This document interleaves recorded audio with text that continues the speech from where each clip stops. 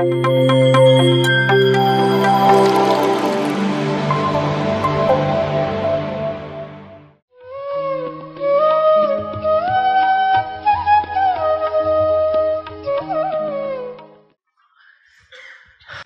Masters, ಇವತ್ತು ನಾವು ಸ್ವಲ್ಪ ಈ ಕರ್ಮ ಸಿದ್ಧಾಂತದ ಬಗ್ಗೆ, ಕರ್ಮ ವಿಮೋಚನಾ ಯಂತ್ರ, ಮಂತ್ರ, ತಂತ್ರ ಅಂತ ಹೇಳ್ತೀವಲ್ಲ, ಎಷ್ಟೊಂದು ಜನ ಹೇಳ್ತಾ ಇರ್ತಾರೆ ಕರ್ಮ ವಿಮೋಚನೆ ಹೆಂಗಾಗಬೇಕಪ್ಪ, ಯಾವ ಥರ ಇದರಿಂದ ಮುಕ್ತರಾಗಬೇಕು ಅನ್ನೋದು ಯಂತ್ರ ಮಂತ್ರ ತಂತ್ರಗಳು ಎಷ್ಟೊಂದು ಮಾಡ್ತೀವಿ, ಹೌದಾ ಇಲ್ವಾ? ಎಷ್ಟು ಜನಕ್ಕೆ ಅನಿಸುತ್ತೆ ನಾವು ನಮ್ಮ ಈ ಪ್ರಾರಬ್ಧವೇ ಕರ್ಮವೇ ಅಂತ ಎಷ್ಟು ಜನಕ್ಕೆ ಅನಿಸ್ತಾ ಇರುತ್ತೆ? ನನ್ನ ಕರ್ಮ ಅಂತ ಅಂದ್ಕೊಳ್ತೀವಲ್ಲ. ಎಷ್ಟೊಂದು ಜನ ಹೇಳ್ತೀವಿ ತಾನೆ ನನ್ನ ಕರ್ಮ ಅಂತ, ಹೌದಾ ಇಲ್ವಾ? ಎಷ್ಟು ಜನಕ್ಕೆ ದುಃಖ ಬೇಡ? ದುಃಖ ಎಷ್ಟು ಜನಕ್ಕೆ ಬೇಡ? ಬೇಡದೇ ಇರೋರು ಎಷ್ಟು ಜನ ಇದ್ದೀರಾ? ದುಃಖ ನನಗೆ ಬೇಡ ಅನ್ನೋರು ಎಷ್ಟು ಜನ ಇದ್ದೀರಾ? ಓಕೆ. ಎಷ್ಟು ಜನಕ್ಕೆ ನನಗೆ ಸುಖ ಬೇಕು ಅಂತ ಎಷ್ಟು ಜನ ಇದ್ದೀರಾ? ಎಷ್ಟು ಜನಕ್ಕೆ ಕಷ್ಟ ಬೇಡ?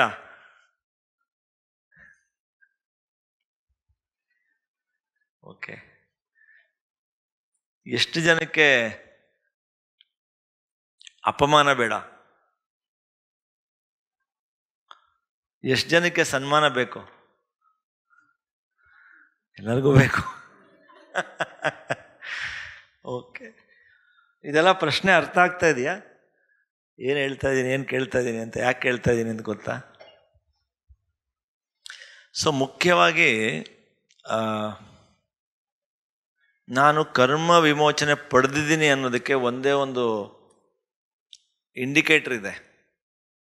ಲಿಟ್ಮಸ್ ಪೇಪರ್ ಅಂತೀವಲ್ಲ, ಲಿಟ್ಮಸ್ ಟೆಸ್ಟ್ ಅಂತ ಹೇಳ್ತೀವಲ್ಲ, ಆ್ಯಸಿಡೋ ಇಲ್ಲ ಆಲ್ಕಲಿನ್ ಅಂತ ಟೆಸ್ಟ್ ಮಾಡೋಕ್ಕೆ ಲಿಟ್ಮಸ್ ಪೇಪರ್ ಅಂತ ಹೇಳ್ತೀವಿ.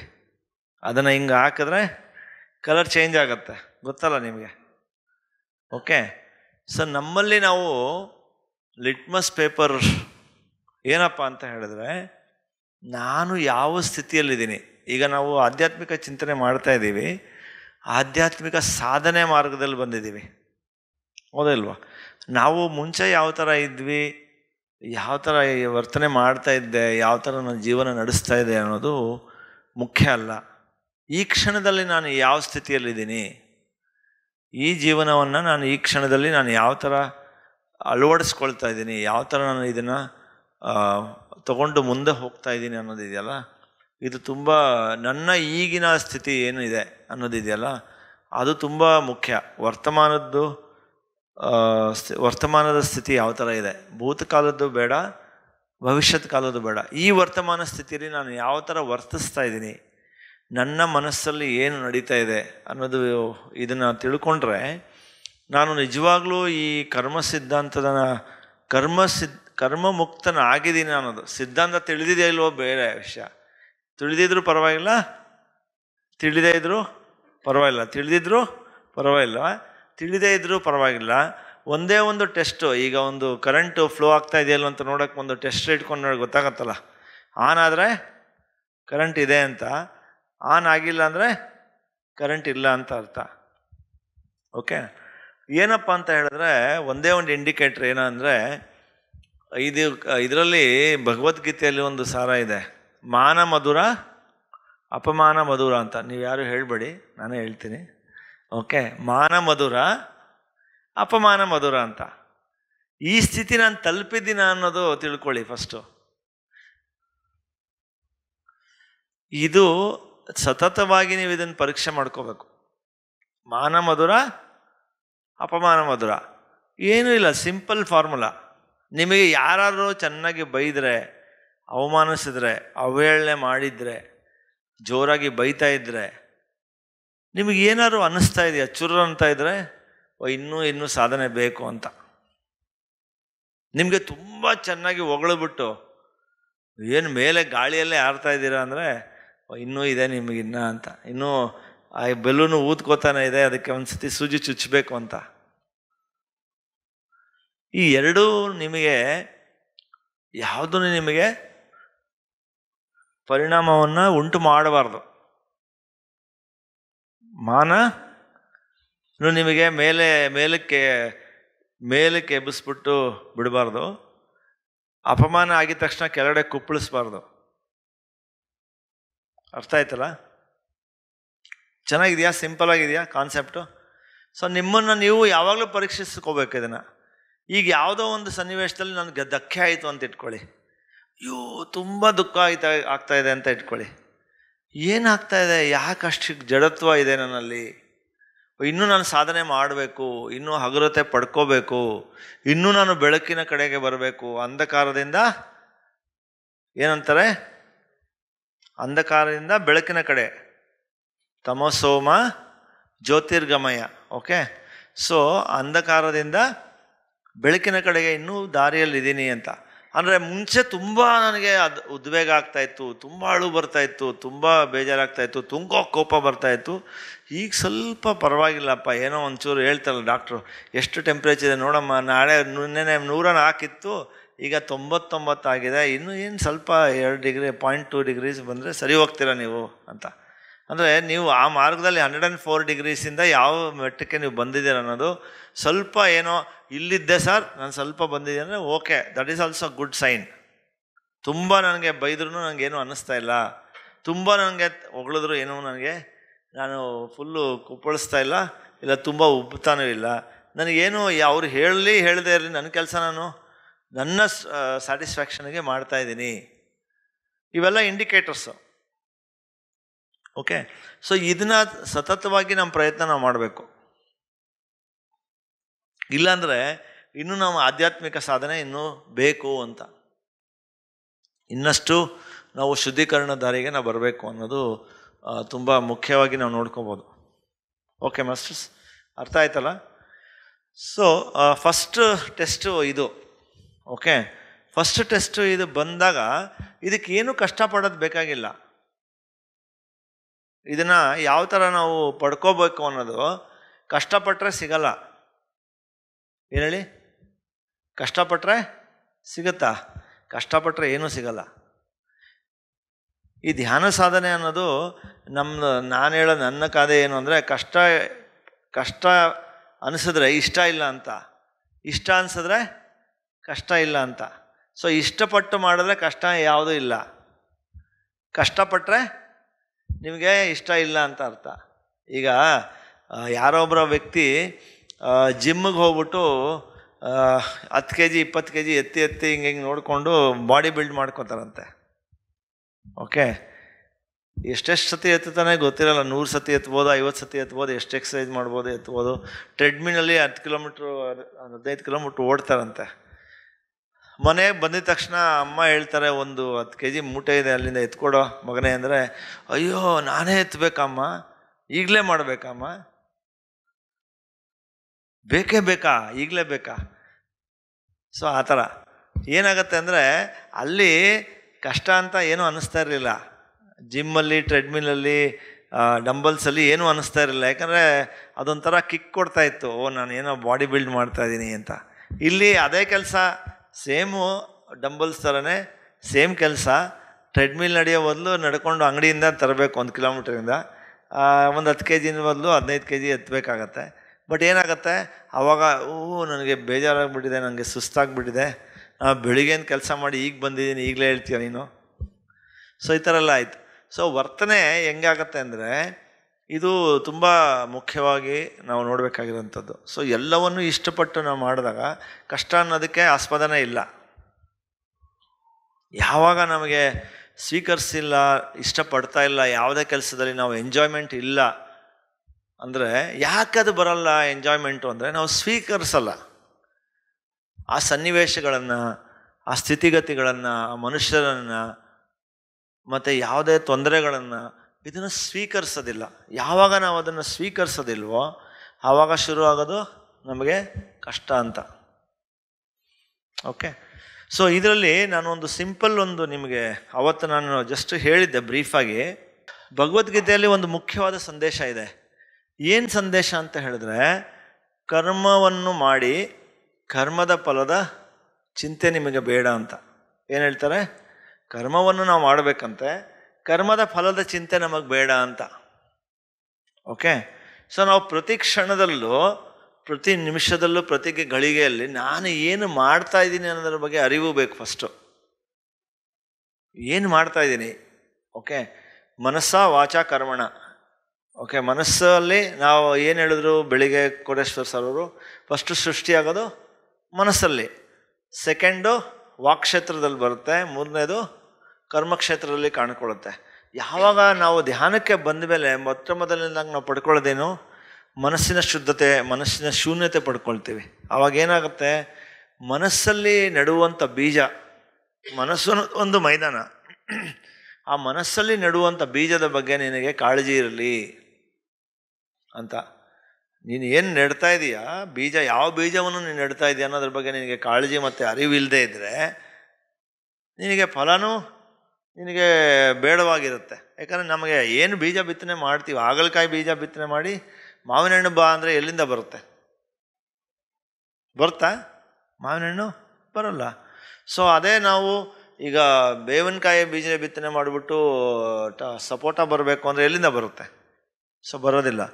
ಇದರಲ್ಲಿ ಹೇಳೋದೇನು ಅಂದರೆ, ಕರ್ಮದ ಮೇಲೆ ನಮಗೆ ಪರಿಪೂರ್ಣ ನಂಬಿಕೆ ಇರಬೇಕು. ನಾನು ಮಾಡುವಂಥ ಒಂದೊಂದು ಮಾತುಗಳು ಮತ್ತು ನಮ್ಮ ಆಲೋಚನೆಗಳು, ವಿಚಾರಗಳು, ಕಾರ್ಯದಲ್ಲಿ ನಮಗೆ ಅರಿವಿರಬೇಕು ಅಂತ. ಅಂದರೆ ಕರ್ಮದ ಅಂದರೆ ನಾನು ಹೇಳೋದಂದರೆ, ನಮ್ಮ ಒಂದು ಸಿಂಪಲಾಗಿ ನಿಮ್ಗೆ ಹೇಳಬೇಕು ಅಂದರೆ, ಇದನ್ನು ನಾನು 101 ಫಾರ್ಮುಲಾ ಅಂತ ಹೇಳ್ತೀನಿ. ನಾನು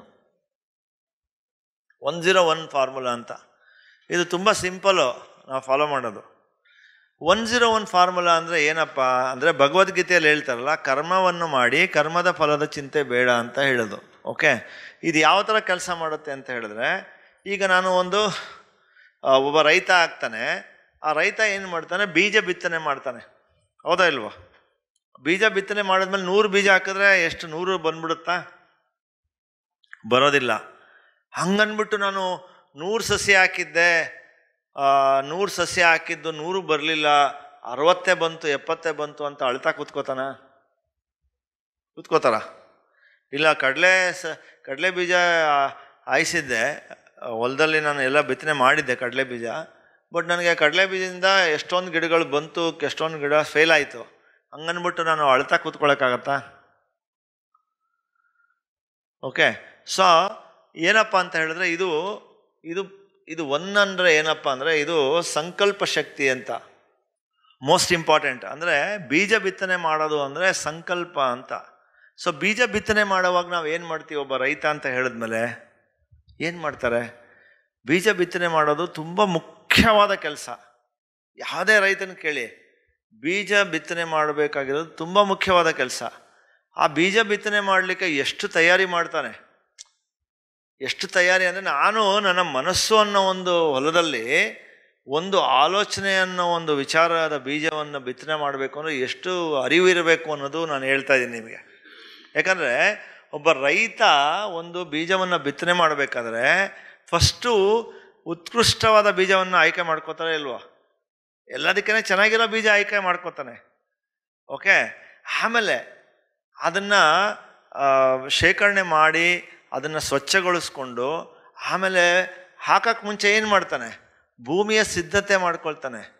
ಎಲ್ಲೂ ಕಳೆ ಇಲ್ಲದೆ ಇರೋಂಗೆ, ಕಸ ಇಲ್ಲದೆ ಇರೋಂಗೆ, ಮಣ್ಣಿನ ಹದ ಸರಿ ಇದೆಯಾ ಇಲ್ವೋ, ಗಂಟು ಇದು ಕೊಟ್ಟಿದ್ರೆ ಇದು ಏನಾದ್ರು ಗಂಟುಗಳಿದ್ದರೆ ಮತ್ತು ಗಟ್ಟಿಯಾಗಿರೋ ಮಣ್ಣಿದ್ರೆ, ಕಲ್ಲುಗಳಿದ್ರೆ ಎಲ್ಲನೂ ತೆಗಿತಾರೆ, ಎಲ್ಲ ಹೊಡೆದಾಕ್ತಾರೆ.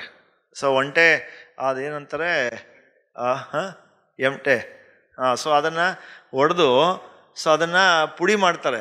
ಓಕೆ, ಇಲ್ಲಾಂದರೆ ರೋಟ್ರಿ ಓಡಿಸ್ತಾರೆ, ಏನೋ ಮಾಡ್ತಾರೆ, ಆಯಿತಾ? ಸೊ ನನಗೆ ಹೇಳಬೇಕು ಅಂತ ಹೇಳಿದ್ರೆ, ಎಲ್ಲವನ್ನೂ ಅಷ್ಟೆಲ್ಲ ಸಿದ್ಧತೆ ಮಾಡ್ಕೋತಾರೆ ಒಂದು ಬೀಜ ಬಿತ್ತನೆ ಮಾಡಲಿಕ್ಕೆ. ಅಷ್ಟೇ ಮುಖ್ಯವಾಗಿರೋದು ಇದು ಸಂಕಲ್ಪ ಅನ್ನೋದು. ನಾವು ಯಾವುದೇ ವಿಚಾರವನ್ನು, ಯಾವುದೇ ಆಲೋಚನೆಯನ್ನು ನಮ್ಮ ಮನಸ್ಸಲ್ಲಿ ನಾನು ತೊಗೊಂಬಂದರೆ, ಅದು ನಾನು ಮಾಡಬೇಕು ಅಂತ ಅಂದ್ಕೊಂಡಾಗ ಅಷ್ಟು ಶ್ರದ್ಧೆ ಇರಬೇಕು, ಅಷ್ಟು ಅರಿವಿರಬೇಕು ನಮಗೆ. ಅದು ಸಂಕಲ್ಪ ಅಂತ ಹೇಳ್ತೀವಿ, ಸಂಕಲ್ಪ ಶಕ್ತಿ ಅಂತ ಹೇಳ್ತೀವಿ. ಇದಕ್ಕೆ ನಾವು ರೈತ ಎಷ್ಟು ಪ್ರಾಮಾಣಿಕವಾಗಿ ಅದಕ್ಕೆ ಒಂದು ಬೆಲೆ ಕೊಟ್ಟು ಅವನು ಒಂದು ಬೀಜ ಬಿತ್ತನೆ ಮಾಡಬೇಕಾದ್ರೂ ನೋಡಿ ನೋಡಿ ಮಾಡ್ತಾನಲ್ಲ, ಅಷ್ಟೇ ನಮ್ಮ ಜಾಗೃತತನ, ಅಷ್ಟೇ ಅರಿವಿನಿಂದ ನಾವು ಸಂಕಲ್ಪ ಶಕ್ತಿನ ಮಾಡಬೇಕು. ಸಂಕಲ್ಪ ಅಂತ ಹೇಳಿದ್ರೆ ನಾನು ಏನು ಮಾಡಬೇಕು ಅನ್ನೋದು, ನಾನು ಏನು ಮಾಡ್ಲಿಕ್ಕೆ ಹೊರಟಿದ್ದೀನಿ, ನನ್ನ ಉದ್ದೇಶ ಏನು. ಇವತ್ತಿಲ್ಲಿ ನಾವಿಲ್ಲಿ ಬಂದಿದ್ದೀವಿ. ಈಗ ನಮ್ಮ ಎಲ್ಲರ ಸಂಕಲ್ಪ ಏನು? ಸ್ಟಿಲ್ನೆಸ್ ರಿಟ್ರೀಟಲ್ಲಿ ಬಂದಿದ್ದೀವಿ, ಜ್ಞಾನ ಪ್ರಾಪ್ತಿಗೆ ಬಂದಿದ್ದೀವಿ, ಧ್ಯಾನದ ಅನುಭವಕ್ಕೆ ಬಂದಿದ್ದೀವಿ,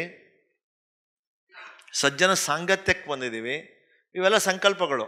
ಸಜ್ಜನ ಸಾಂಗತ್ಯ ಪಡ್ಕೊಂಡ್ವಾ, ಅತಿ ಹೆಚ್ಚಿನ ಒಂದು ಲಾಭ ಪಡ್ಕೊಂಡ್ವಾ, ಮಾಡ್ತಾ ಇದ್ದೀವ, ಶ್ರದ್ಧೆ ಇದೆಯಾ, ಆಮೇಲೆ ಸಜ್ಜನ ಧ್ಯಾನ ಸಾಧನೆ ಸರಿಯಾಗಿ ಮಾಡ್ತಾ ಇದ್ದೀವ, ಈ ಸಂಕಲ್ಪ ತುಂಬ ಮುಖ್ಯ ಅಲ್ವಾ. ಈ 3 ಬೀಜ 4 ಬೀಜ ನೀವು ಬಿತ್ತನೆ ಮಾಡಬೇಕಿಲ್ಲಿ, ಮಾಡಕ್ಕೆ ಬಂದಿದ್ದೀರ. ಈಗ ಅದನ್ನು ಶ್ರದ್ಧೆಯಿಂದ ನಾವು ಮಾಡಿದಾಗ, ಓಕೆ, ಈಗ ಒಬ್ಬ ರೈತ ಆಗಿರ್ತಾನೆ, ಅವನು ಒಳ್ಳೆ ಉತ್ಕೃಷ್ಟವಾದ ಬೀಜ ಆಯ್ಕೆ ಆಯಿತು, ಮಣ್ಣಿನ ಸಿದ್ಧತೆ ಆಯಿತು, ಯಾವುದೋ ಗಂಟು ಏನಿಲ್ಲ, ಕಲ್ಲುಗಳು ಚೆಟ್ಟು ಮಣ್ಣು ಏನಿಲ್ಲ, ಎಲ್ಲ ಶುದ್ಧೀಕರಣ ಮಾಡಿದ್ದಾನೆ, ಕಸ ಕಡ್ಡಿ ಸತ್ತೆ ಎಲ್ಲ ತೆಗೆದಿದ್ದಾನೆ. ಆಮೇಲೆ ಬೀಜ ಬಿತ್ತನೆ ಆಯಿತು, ಅದಕ್ಕೆ ಗೊಬ್ಬರ ಇದೆ, ನೀರಿದೆ, ಎಲ್ಲ ಇದೆ. ಅವನು ಎಷ್ಟು ನಿಗಾ ವಹಿಸಿ ಅದನ್ನು ಮಾಡಿದ್ದಾನೆ ಕೆಲಸ. ಅವಾಗ ಏನಾಯಿತು? ರಿಸಲ್ಟ್ಸ್ ಏನು ಬರುತ್ತೆ? 100% ಒಳ್ಳೆ ರಿಸಲ್ಟ್ಸ್ ಬರುತ್ತೆ. ಓಕೆ, ಆ 100% ರಿಸಲ್ಟು ಇಲ್ಲಿ ಬರುತ್ತೆ.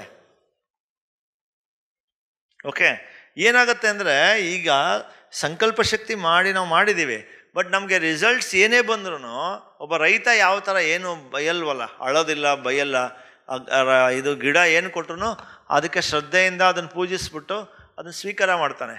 ಅದು ಏನಂತ ಹೇಳುತ್ತೆ ಅಂದರೆ ಎಲ್ಲದನ್ನು ಸ್ವೀಕರಿಸಬೇಕು ಅಂತ.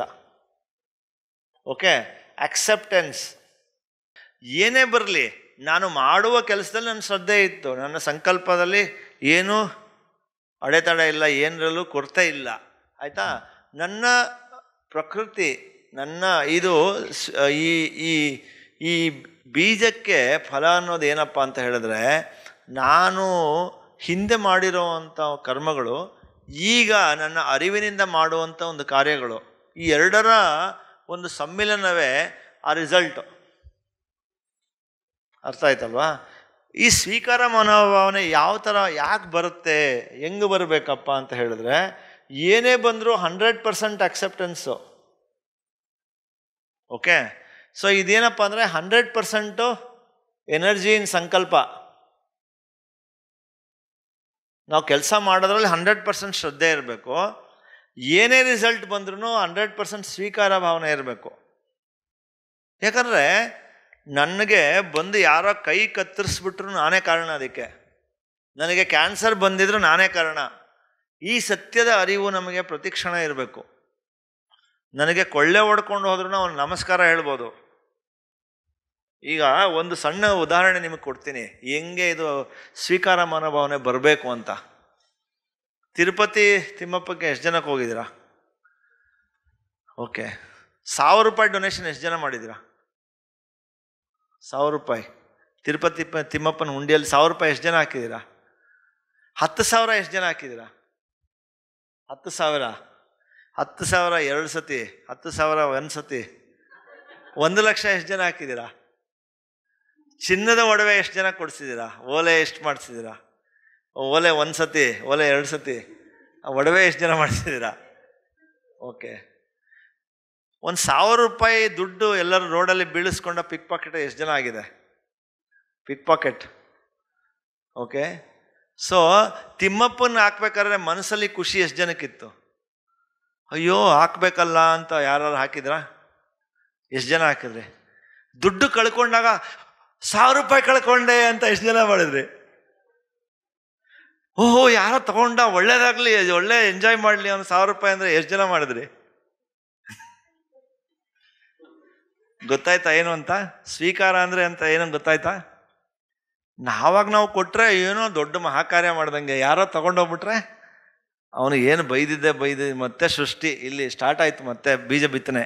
ಏನು ಬೀಜ ಬಿತ್ತನೆ ಮಾಡಿದ್ವಿ? ಕೋಪ, ದ್ವೇಷ, ಬೈಗಳು. ಎರಡೂ ತಿಮ್ಮಪ್ಪನೇ. ಅವನು ತಗೊಂಡೋದ, ಇವನು ಸ್ವೀಕರಿಸ್ದ ಅಷ್ಟೇ. ಬಟ್ ಏನು ಡಿಫ್ರೆನ್ಸು?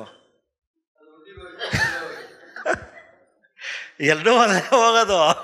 ಬಟ್ ಏನಂದರೆ ಇದರಿಂದ ಎಷ್ಟು ನಮಗೆ ಕಷ್ಟ ಆಗುತ್ತೆ ಜೀವನದಲ್ಲಿ ಅಂದರೆ, ಇದೇ ಕರ್ಮಕ್ಕೆ ಮಹಾಮೋಕ್ಷ ಮಂತ್ರ ಅಂದರೆ ಇದೇ 101. ಕರ್ಮ ಸಿದ್ಧಾಂತಕ್ಕೆ ಮೋಕ್ಷ ಮಂತ್ರ ಅಂದರೆ ಇದೆ. ಕೆಲಸದಲ್ಲಿ 100%. ಕೃಷ್ಣ ಪರಮಾತ್ಮ ಏನು ಹೇಳ್ತಾನೆ, ನೀನು ಮಾಡುವ ಕೆಲಸದಲ್ಲಿ ಶ್ರದ್ಧೆ ಇರಲಿ, ನಿನ್ನ ಕರ್ಮದಲ್ಲಿ ನಿನಗೆ ಶ್ರದ್ಧೆ ಇರಲಿ, ಫಲದ ಚಿಂತೆ ನಿನಗೆ ಬೇಡ. ಅಂದರೆ ಬೀಜ ಬಿತ್ತನೆ ಮಾಡು, ಭೂಮಿ ರೆಡಿ ಮಾಡು, ಎಲ್ಲ ಕೆಲಸ ಮಾಡು, ಏನು ಬಂದರೂ ಸ್ವೀಕರಿಸಪ್ಪ, ಏನು ಬಂದರೂ ಸ್ವೀಕರಿಸು ಫಸ್ಟು. ಯಾಕಂದ್ರೆ ನನ್ನ ಜೀವನಕ್ಕೆ ನಾನೇ ಹೊಣೆ. ಮಾಡಿದುಣ್ಣೋ ಮಾರಾಯ ಅಂದಂಗೆ ನೀ ಏನೋ ಬಿತ್ತನೆ ಮಾಡಿರ್ತೀಯ ಅದು ನಿಂಗೆ ಬರುತ್ತೆ. ಇದ್ರ ಪ್ರಕಾರ ಹಿಂದೆ ಮಾಡಿರ್ತೀಯೋ ಈಗ ಮಾಡಿದೆಯೋ ಅದು ಗೊತ್ತಿಲ್ಲ. ಬಟ್ಟು ಇದು ಅಕ್ಸೆಪ್ಟೆನ್ಸು 100%. ಇಲ್ಲಿ ಅಕ್ಸೆಪ್ಟೆನ್ಸ್ ಅಂತ ಬರಬೇಕು. ಈ ಮಧ್ಯದಲ್ಲಿ ಏನು ಝೀರೋ ಮಾಡಬೇಕಲ್ಲ, ಇದು ಝೀರೋ, ಇದು 100%, ಇದು 100%. ಓಕೆ, ಮಧ್ಯದಲ್ಲಿ ಝೀರೋ ಏನಪ್ಪ ಅಂದರೆ 0% ಎಕ್ಸ್ಪೆಕ್ಟೇಷನ್ನು. ಓಕೆ, ಸೊ ಅಪೇಕ್ಷೆ ಅನ್ನೋದು ಝೀರೋ ಇರಬೇಕು. ಏನು ಹೇಳಿ, ಬೀಜ ಬಿತ್ತನೆ ಮಾಡ್ಬೇಕು, ಕೆಲಸ ಮಾಡ್ಬೇಕು, ಎಲ್ಲ ಮಾಡಬೇಕು. ಏನು ಬಂದರೂ ಆ ಮಹಾದೇವ ಕೊಟ್ಟಂಗೆ ಅಂದ ಹೇಳ್ತಾರಲ್ಲ, ಆ ಥರ ಏನೇ ಕೊಡಪ್ಪ, ಹಾಲಲ್ಲಾದರೂ ಹಾಕು, ನೀರಲ್ಲಾದರೂ ಹಾಕು, ಹಾಯಾಗಿರುವೆ ರಾಘವೇಂದ್ರ. ಅಂದರೆ ನೀನು ಹಾಲಲ್ಲಾದರೂ ಹಾಕು, ನೀರಲ್ಲಿ ಹಾಕು, ಮುಳ್ಳೋ ಕೊಡು, ಹೂವನೇ ಕೊಡು, ನನಗೆ ಎಲ್ಲವೂ ಸ್ವೀಕಾರ ಅಂತ ಹೇಳ್ಬಿಟ್ಟು ಇದೆಯಲ್ಲ. ಸೊ ಅದು ಅಕ್ಸೆಪ್ಟೆನ್ಸ್ ಬೇಕು. ಬಟ್ ಎಕ್ಸ್ಪೆಕ್ಟೇಷನ್ ಝೀರೋ ಇರಬೇಕು. ನನಗೇನು, ನಾನು ಮಾಡೋ ಕೆಲಸ ಮಾಡಿದ್ದೀನಿ, ಏನು ಬಂದರೂ ನಾನು ರೆಡಿ. ಅಂದರೆ ಎಕ್ಸ್ಪೆಕ್ಟೇಷನು, ಅಯ್ಯೋ ನಂಗೆ ಬರಲಿಲ್ವಲ್ಲ ಅಂತ ಇದು ಎಕ್ಸ್ಪೆಕ್ಟೇಷನ್ ಇದೆಯಲ್ಲ, ಇದು ಈ 3 ಗುಣಗಳಲ್ಲಿ ಎಲ್ಲ ಗುಣಗಳು ನಮ್ಮಲ್ಲಿ ಬರುತ್ತೆ. ನನ್ನ ಅನುಭವ ಏನು ಅಂತ ಹೇಳಿದ್ರೆ, ಆವಾಗಲೇ ಹೇಳಿದ್ನಲ್ಲ, ಈಗ ಅದೇ ತಿರುಪತಿ ತಿಮ್ಮನ ಆಕಾರ ಇಗ್ಬಿಡೋದು, ಆಮೇಲೆ ಯಾರೋ ಕದ್ಕೊಂಡು ಹೋಗ್ಬಿಟ್ರೆ ಕುಗ್ಬಿಡೋದು. 1000 ರೂಪಾಯಿ ಅಲ್ಲಕಬಲ್ಲು, ಆಯ್ತಪ್ಪ ತಿರುಪತಿ ತಿಮ್ಮಪ್ಪನಿಗೆ ಅಂದ್ಬಿಟ್ಟು ಒಂದು ಚೀಟಿ ಬರೆದ್ಬಿಟ್ಟು ಬೇರೆ ಯಾವುದೋ ದೇವಸ್ಥಾನಕ್ಕೆ ಹಾಕ್ಬಿಡಿ ಹುಂಡಿಯಲ್ಲಿ. 10,000 ಕಳ್ಕೊಂಡ್ರ ಆಯಿತು, ತಿರುಪತಿ ತಿಮ್ಮಪ್ಪನಿಗೆ ಅಂದ್ಬಿಟ್ಟು 10,000 ಬರೆದ್ಬಿಟ್ಟು ಹಾಕ್ಬಿಡಿ ಹುಂಡಿಯಲ್ಲಿ. ಅವಾಗ ಖುಷಿ ಆಗತ್ತಾ? ಡಿಫ್ರೆನ್ಸ್ ಏನು ಬಂತು? ಅರಿವಿನಿಂದ ಬಾಳಿದ್ರೆ ಇದು ತುಂಬ ಸೂಕ್ಷ್ಮ, ಈಸಿ. ಯಾವಾಗ ನಮಗೆ ಅರಿವಿಲ್ಲ, ಜಡತ್ವ ಜಾಸ್ತಿ ಆಗತ್ತೆ ನಮಗೆ. ಅರ್ಥ ಆಯ್ತಲ್ಲ? ಸೊ ಫಸ್ಟ್ ನಾವೇನು ಹೇಳಿದ್ದು, ನಾವು ಮಾತಾಡಿದ್ದು ಮಾನ ಮಧುರ, ಅಪಮಾನ ಮಧುರ. ಇದು ಲಿಟ್ಮಸ್ ಟೆಸ್ಟ್ ಅಂತ, ಟೆಸ್ಟರ್ ಇದ್ದಂಗೆ. ಕಂಪ್ಯೂಟರ್ ಈ ಕರೆಂಟ್ ಹೋಗ್ತಾ ಇದೆಯಲ್ವಾ ಬಂದಿದೆಯಲ್ವ ಅಂತ ನೋಡ್ಕೊಳ್ಳೋಕ್ಕೆ ನಮಗೆ ಅಪಮಾನ ಮಾಡಿದ್ರು ನಮ್ಗೆ ಏನಾದ್ರು ಆಗ್ತಾ ಇದೆಯಾ, ಅವಮಾನ ಮಾಡಿದ್ರು ನನಗೇನು ಆಗ್ತಾ ಇಲ್ವಾ, ಯಾರೇ ತುಂಬ ಚೆನ್ನಾಗಿ ಹೊಗಳಿದ್ರು ನಾನೇನು ಮೇಲೆ ಉಬ್ಬುತ್ತಾ ಇದ್ದೀನಾ, ಇಲ್ಲ ಕೆಳಗಡೆ ನೆಲನೇ ಇಟ್ಕೊಂಡಿದ್ದೀನಾ, ಇವೆರಡನ್ನ ನಾವು ಫಸ್ಟ್ ನೋಡ್ಕೊಳ್ಳೋದು ಇಂಪಾರ್ಟೆಂಟು. ಮತ್ತು ನಮಗೆ ಧ್ಯಾನ ಮಾಡ್ತಾ ಮಾಡ್ತಾ ಮಾಡ್ತಾ ಈ ಎಲ್ಲ ಗುಣಗಳಲ್ಲಿ ನಮ್ಮನ್ನು ಬಂದ್ಬಿಡುತ್ತೆ. ಯಾಕೆ ಅಂತ ಹೇಳಿದ್ರೆ, ಈಗ ಒಂದು ದೀಪ ಹಿಡ್ಕೊಂಡು ಕತ್ಲಲ್ಲಿ ಅಂತ ಹುಡುಕರು ಸಿಗುತ್ತಾ ಯಾರಿಗಾರು? ದೀಪ ಹಿಡ್ಕೊಂಡು ಕತ್ಲಲ್ಲಿ ಅಂತ ಅವ್ರು ಯಾರೋ ಹೇಳ್ತಾರೆ, ಅಯ್ಯೋ ನನ್ನ ಜೀವನವೆಲ್ಲ ಕತ್ಲೆ, ನನಗೆಲ್ಲ ಅಂಧಕಾರ, ನನಗೆ ತುಂಬ ಕಷ್ಟ. ಆವಾಗ ಒಬ್ಬ ಬರ್ತಾನೆ, ಹೌದಾ ಎಲ್ಲಿದೆ ತೋರಿಸು ಅಂದ್ಬಿಟ್ಟು ಒಂದು ಟಾರ್ಚ್ ಹಿಡ್ಕೊಂಡು ಬರ್ತಾನೆ. ಎಲ್ಲಿ ತೋರಿಸಂದ್ರೆ, ಇಲ್ಲೇ ಇತ್ತು ಸರ್, ಎಲ್ಲಿ ಬೆಳಕು ಕಾಣಿಸ್ತಾ ಇದೆಯಲ್ಲ, ಎಲ್ಲ ಪಕ್ಕ ತೋರಿಸು ಅಂದರೆ, ಸರ್ ಇಲ್ಲೇ ಇತ್ತು, ಕತ್ಲಿತ್ತು ಇಷ್ಟೊತ್ತು, ಈಗ ಬೆಳಕಾಗ್ಬಿಟ್ಟಿದೆ ಅಂತಾರೆ. ಆ ಥರ ನಮ್ಮಲ್ಲಿ ಬೆಳಕಾಗತ್ತೆ. ಧ್ಯಾನದಿಂದ ಏನಾಗುತ್ತೆ, ನಮ್ಮಲ್ಲಿ ನಾವು ಬೆಳಕನ್ನು ಕಾಣ್ಕೊಳ್ತೀವಿ ಫಸ್ಟು. ಆವಾಗ ನಾವು ಎಲ್ಲಿ ಕಂಡುಬಿಡ್ತೀವೋ ಅದೇ ಬೆಳಕು. ಯಾರನ್ನು ನೋಡ್ತೀರೋ ಅವರೇ ಒಳ್ಳೇದವರು. ಏನನ್ನು ಕಾಣ್ತೀವೋ, ಏನನ್ನು ಅನುಭವಿಸ್ತೀವೋ ಎಲ್ಲವೂ ಚೆನ್ನಾಗಿರುತ್ತೆ. ಯಾವಾಗ ನಮ್ಮೊಳಗಡೆ ಅಂಧಕಾರ ಅನ್ನೋದಿರುತ್ತೆ, ನಮ್ಮೊಳಗಡೆ ಕೊಳೆ ಅನ್ನೋದಿರುತ್ತೆ, ಆವಾಗ ಎಲ್ಲ ಕಡೆ ನಾವು ಕಷ್ಟಗಳನ್ನು ಕಾಣ್ತೀವಿ, ಎಲ್ಲ ಕಡೆನೂ ಅಸ್ವೀಕೃತ ಭಾವನೆಯನ್ನು ನಾವು ನೋಡ್ತೀವಿ. ಸೊ ಇದು ತುಂಬ ಮುಖ್ಯವಾಗಿ ಅಳವಡಿಸ್ಕೊಳ್ಳೋಂಥದ್ದು. ಈ ಸ್ಥಿತಿಗೆ ಬರೋದಕ್ಕೆ ನಾವು ಕಷ್ಟಪಡೋದಿಲ್ಲ. ನಾವು ಹೇಳಿದ್ನಲ್ಲ ಆವಾಗಲೇ, ನೀವು ಕಷ್ಟಪಟ್ಟರೆ ಕಥೆಗಳೇ ಆಗೋದು, ನಿಮ್ಮ ಮೇಲೆ ಹೊರೆ ಹಾಕ್ತಾರೆ ಅಷ್ಟೇ ಹೊರತು ಏನೂ ಆಗಲ್ಲ. ಇನ್ನೂ ಜಾಸ್ತಿ ಭಾರ ಹೊತ್ಕೋತಿರೋ ಹೊರತು ಏನೂ ಆಗಲ್ಲ. ಎಲ್ಲವನ್ನು ಎಂಜಾಯ್ ಮಾಡ್ತಾ ಹೋಗೋದಕ್ಕೆ ಅಂದರೆ, ನಿಮಗೆ ಎಂಜಾಯ್ಮೆಂಟ್ ಬರಬೇಕು ಅಂದ್ರೆ ಎನ್ಲೈಟನ್ಮೆಂಟ್ ಬೇಕು. ಎನ್ಲೈಟನ್ಮೆಂಟ್ ಬಂದಾಗ ಎಲ್ಲವೂ ಎಂಜಾಯ್ಮೆಂಟು ಮತ್ತು ಎಂಟರ್ಟೈನ್ಮೆಂಟ್. ಆಮೇಲೆ ಬೇಕು ಅಂದಾಗ ನಾನು ದುರ್ಯೋಧನ ಅಂತ ನಾಟಕ ಆಡ್ತೀನಿ, ನಾನೇ ಕೃಷ್ಣ ಅಂತಲೂ ಹೇಳ್ಬೋದು, ಇಲ್ಲಾಂದರೆ ನಾನೇ ದ್ರೌಪದಿ ಅಂತಲೂ ನಾಟಕ ಆಡ್ಬೋದು. ಯಾಕಂದರೆ ಒಂದು ಸ್ಟೇಜ್ ಮೇಲೆ ಹತ್ತಿದ ತಕ್ಷಣ ನನ್ನ ಪಾತ್ರ ನಾನು ವಹಿಸ್ತೀನಿ ಅಂತ ಗೊತ್ತು ನನಗೆ. ಕೆಳಗಿಳಿದ ಮೇಲೆ ನೀನು ನಾನು ಫ್ರೆಂಡ್ಸೇ ಕಣ ಅಂತ. ದುರ್ಯೋಧನನು ಫ್ರೆಂಡೇ, ಕೃಷ್ಣನೂ ಫ್ರೆಂಡೇ, ಅರ್ಜುನನೂ ಫ್ರೆಂಡೇ. ಕೆಳಗೆ ಇಳಿದ್ಮೇಲೆ ಸ್ಟೇಜ್ ಹತ್ತುತ್ತಾಗ ದುರ್ಯೋಧನ ನಾನು ಈಗಲೇ ನಿನ್ನೆ ಕೊಚ್ಚಿಬಿಡ್ತೀನಿ ಅಂತಾರಲ್ಲ, ಆ ಥರ ಈಗಲೇ ಹಂಗೆ ವಾಯ್ಸ್ ಎಂಕ್ರೈಸ್ ಆಗುತ್ತೆ ಆ ಥರ. ಸೊ ನಾಟಕ ಆಡೋಕ್ಕೂ ಗೊತ್ತು, ನಗಕ್ಕೂ ಗೊತ್ತು, ಅಳಕ್ಕೂ ಗೊತ್ತು. ನಾಟಕ ತಾನೆ, ಒಂದು ಫಿಲ್ಮ್ ಆ್ಯಕ್ಟ್ರ್ ಆಡೋದು ಹೆಂಗೆ, ನಾಟಕ ಆಡೋದಷ್ಟೇ. ಅವನಿಗೆ ಅರಿವಿನಿಂದ ಆಡ್ತಾರೆ, ಅವ್ನಿಗೆ ಗೊತ್ತು ನಾನು ಇದಲ್ಲ ಅಂತ, ನಾನು ಮನಸ್ಸು ಅಲ್ಲ, ನಾನು ದೇಹನೂ ಅಲ್ಲ, ನಾನು ಅದಕ್ಕಿಂತ ಮೀರಿರೋ ಅಂಥ ಒಂದು ಆತ್ಮಶಕ್ತಿ ಅನ್ನೋದು ಗೊತ್ತಿರುತ್ತೆ. ಸೊ ಇಲ್ಲಾಂದ್ರೆ ಏನಾಗುತ್ತೆ, ನಮಗೆ ಇದು ಕಷ್ಟ ಅಂತ ಅನ್ನಿಸ್ತಾ ಇರುತ್ತೆ. ಸೊ ಈ ಮಂತ್ರ ಗೊತ್ತಾಯ್ತಾ? ಕರ್ಮ ನಿರ್ವಹಣ ನಿರ್ಮೂಲನ ಮಂತ್ರ. ಇದನ್ನ ಮಾಡೋಕ್ಕೇನು ಕಷ್ಟ ಇಲ್ಲ, ಕಷ್ಟಪಟ್ಟರೆ ಸಿಗಲ್ಲ. ಅದು ಕಷ್ಟಪಟ್ಟರೆ ಸಿಗುತ್ತಾ? ಸಿಗೋದಿಲ್ಲ. ಧ್ಯಾನ ಸಾಧನೆ ಮಾಡಿದ್ರೆ ಬೆಳಕು ಬರುತ್ತೆ, ಎನ್ಲೈಟನ್ಮೆಂಟ್ ಅಂತ ಬರುತ್ತೆ. ಆಮೇಲೆ ನಿಮಗೆ ಎಕ್ಸೆಪ್ಟೆನ್ಸ್ ಬರುತ್ತೆ, ಆಟೋಮೆಟಿಕ್ಕಾಗಿ ಎಂಜಾಯ್ಮೆಂಟ್ ಬರುತ್ತೆ. ಏನೇ ಬಂದರೂ ನಾನು ಎಂಜಾಯ್ಮೆಂಟು. ಆಮೇಲೆ ಎಂಟರ್ಟೈನ್ಮೆಂಟು. ನಾನು ಒಬ್ಬ ವಿಲನ್ ಥರನೂ ನಾನು ಎಂಟರ್ಟೈನ್ ಮಾಡ್ಬೋದು, ಹೀರೋ ಥರನೂ ಎಂಟರ್ಟೈನ್ಮೆಂಟ್ ಮಾಡ್ಬೋದು, ಹೀರೋಯಿನ್ ಥರನೂ ಆಗ್ಬೋದು. ಹೌದಾ ಇಲ್ವಾ? ದಟ್ ಇಸ್ ಕಾಲ್ ಎಂಟರ್ಟೈನ್ಮೆಂಟ್ ಅಂತ. ಸೊ ಪತ್ರಿಜಿಯವರು 3 ಕೊಟ್ಟಿದ್ದಾರೆ ನಮಗೆ ಧ್ಯಾನದಲ್ಲಿ. ಅದು ಏನಪ್ಪ ಅರ್ಥ ಆಗಬೇಕು ಅಂದರೆ, ಇದು ಈ ಸ್ಥಿತಿಯಲ್ಲಿದ್ದರೆ ಮಾತ್ರ ಅರ್ಥ ಆಗೋದು. ಅದು ಫಸ್ಟ್ ಎನ್ಲೈಟನ್ಮೆಂಟ್, ಓಕೆ, ಆಮೇಲೆ ಎಂಜಾಯ್ಮೆಂಟ್, ಆಮೇಲೆ ಎಂಟರ್ಟೈನ್ಮೆಂಟ್. ಈ 3 ಮಾಡಬೇಕು ಅಂತಾರೆ ಅವರು. ಓಕೆ, ಈ ಕ್ಯೂಬ್ ನೆನಪಿರುತ್ತಾ ಎಲ್ಲರಿಗೂ? Enlightenment, enjoyment, entertainment.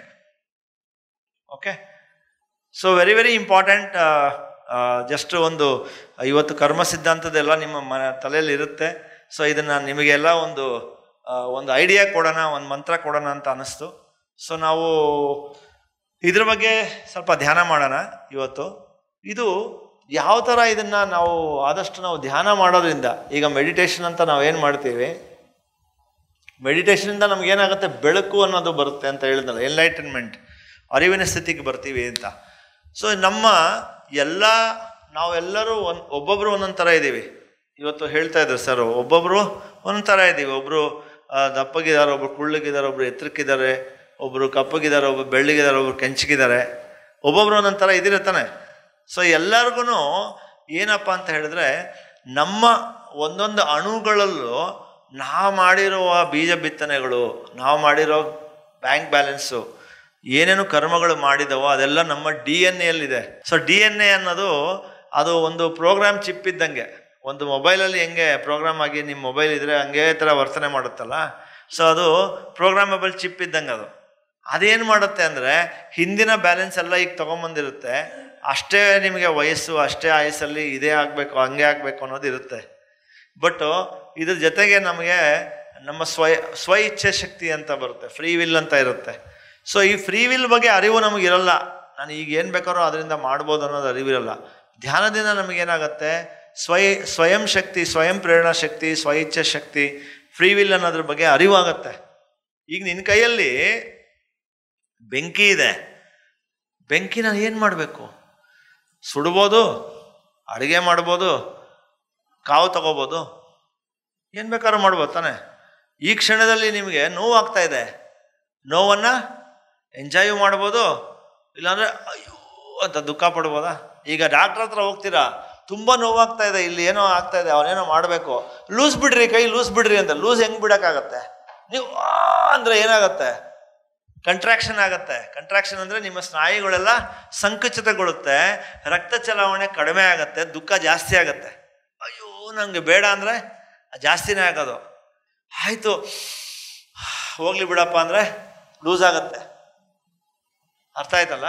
ಸೊ ನೀವು ದುಃಖನ ಹಿಡ್ಕೊಳ್ಳಬಹುದು, ಹೋಗ್ಲಿ ಬಿಡು ಅಂತ ಉಸಿರು ಬಿಡೋ ಅಷ್ಟರಲ್ಲಿ ಬಿಡ್ಬೋದು. ಈ ಅರಿವು ಯಾವಾಗ ಬರುತ್ತೆ? ನಮ್ಮ ಸ್ವ ಇಚ್ಛೆ ಶಕ್ತಿಯಿಂದ ನಾನು ಏನು ಬೇಕಾದ್ರೂ ಮಾಡ್ಬೋದು ಅನ್ನೋದು ಗೊತ್ತಾಗತ್ತಲ್ಲ, ಅವಾಗ ಬರೋದಿದು. ನಾನು ಈ ಕ್ಷಣದಲ್ಲಿ ಮುಂದೆ ಹೋಗ್ಬೋದು, ಹಿಂದೆ ಹೋಗ್ಬೋದು, ಲೆಫ್ಟ್ ಹೋಗ್ಬೋದು, ರೈಟ್ ಹೋಗ್ಬೋದು, ಮೇಲೆ ಹೋಗ್ಬೋದು, ಕೆಳಗಡೆ ಹೋಗ್ಬೋದು. ಯಾರ ಕೈಯಲ್ಲಿದೆ ಇದು ನಿರ್ಧಾರ? ನಮ್ಮ ಕೈಯಲ್ಲಿದೆ.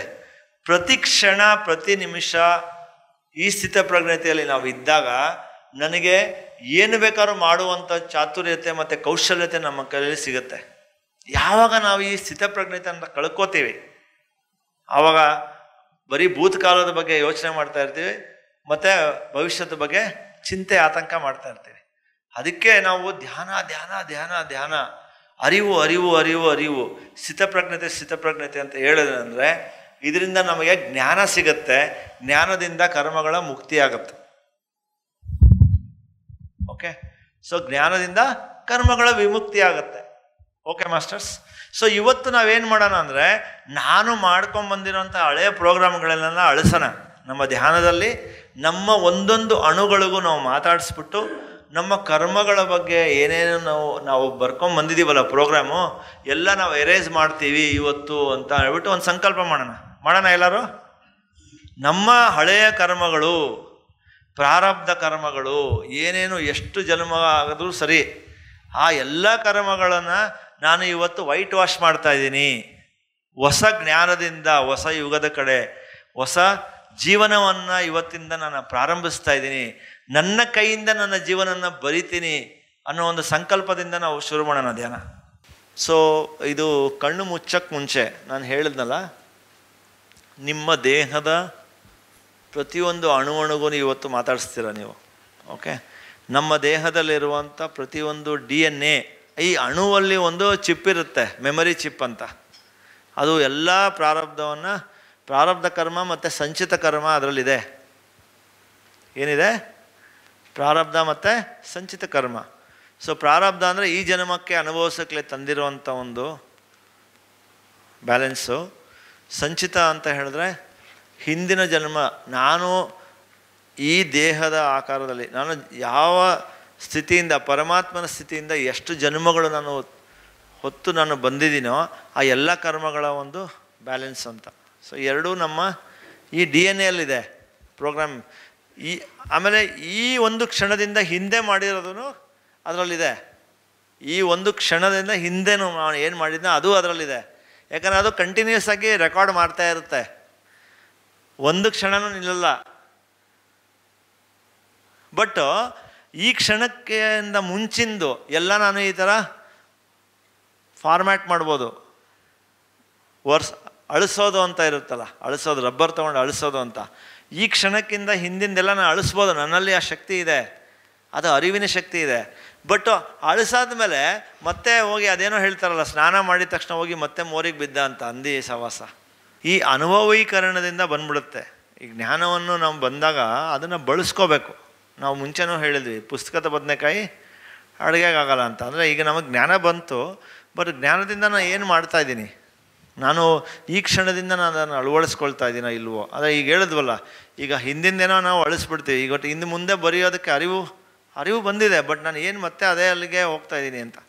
ಅಂದರೆ ಈಗ ಏನಪ್ಪ ಅಂದರೆ, ಸಿಗರೇಟ್ ಕುಡಿಯೋ ಚಟ, ಈಗ ಅಂಗಡಿ ನೋಡಿದ ತಕ್ಷಣ ಅಲ್ಲಿ ಒಂದು ಕುಡಿದಿದ್ದ ಆಯಿತು ಇದೇ ಲಾಸ್ಟು ಅಂತ ಅಂದ್ಕೊಳ್ಳೋದು. ಸಿಗರೇಟ್ ಅಂಗಡಿ ನೋಡಿದ ತಕ್ಷಣ ಮತ್ತೆ ಏನು ಮಾಡ್ತೀವಿ, ಮತ್ತೆ ಅಲ್ಲಿಗೆ ಎಳ್ಕೊಂಡು ಹೋದರೆ ಮತ್ತೆ ಇನ್ನೂ ಆ ಸ್ಥಿತಿ ನೀವು ಬಂದಿಲ್ಲ, ಇನ್ನೂ ಅಳವಡಿಸ್ಕೊಳ್ತಾ ಇಲ್ಲ, ಇನ್ನೂ ಪ್ರಯೋಗ ಮಾಡಬೇಕು, ಇನ್ನೂ ಅರಿವಿಂದ ನಾವು ಅದನ್ನು ಪ್ರಾಯೋಗಿಕ ರೀತಿಯಲ್ಲಿ ತರಬೇಕು ನಮ್ಮ ಜೀವನದಲ್ಲಿ ಅಂತ ಬರುತ್ತೆ. ಸೊ ಇಲ್ಲೆಲ್ಲ ನೀವು ಬರ್ತೀರಾ, ಇಲ್ಲಿ ಮುಂದೆ ಹೋಗಿದ ತಕ್ಷಣ ಮತ್ತೆ ಕುಪ್ಪಳಿಸಿದ್ರೆ ಅದರಿಂದ ಏನು ಪ್ರಯೋಜನ ಆಗಲ್ತ. ಇನ್ನು ನೀವು ಕಷ್ಟಕ್ಕೆ ಒಳಗಾಗ್ತೀರಾ, ಮತ್ತು ಅದೇ ಸ್ಥಿತಿಗತಿಗಳಿಗೆ ಹೋಗ್ತೀರಾ ಮತ್ತೆ. Okay masters. PMC Kannada channel ಅನ್ನು ಲೈಕ್ ಮಾಡಿ, ಶೇರ್ ಮಾಡಿ, ಸಬ್ಸ್ಕ್ರೈಬ್ ಮಾಡಿ ಮತ್ತು ಮಾಡಿಸಿ. ಎಲ್ಲರಿಗೂ ಧನ್ಯವಾದಗಳು.